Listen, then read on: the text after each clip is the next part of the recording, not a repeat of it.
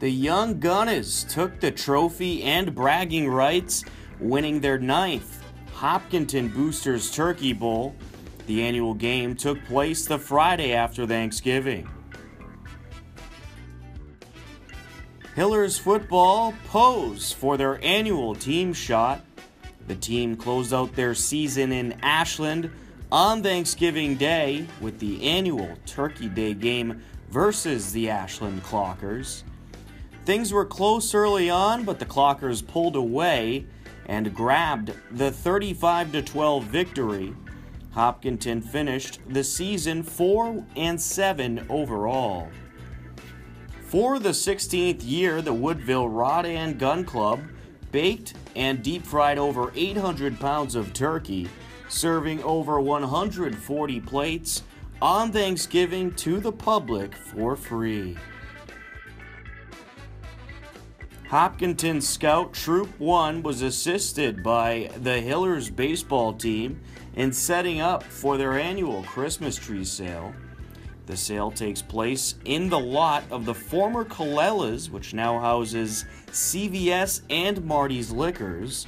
The sale will continue daily up until Christmas or all the trees sell out. Any purchase of a tree or any of the wreaths for sale from the Scouts will go towards funding for the Scout Troop. After taking home their second state championship in the past 3 seasons, Hillers Volleyball hosted their end-of-the-season banquet. The team finished the season 22-2 overall and took home the state championship with a victory over Notre Dame Academy in the championship round. See many more pictures from the banquet at our seeninhopkinton.org. Several Hopkinton High School alumni were honored during the 2nd annual Top of the Hill ceremony.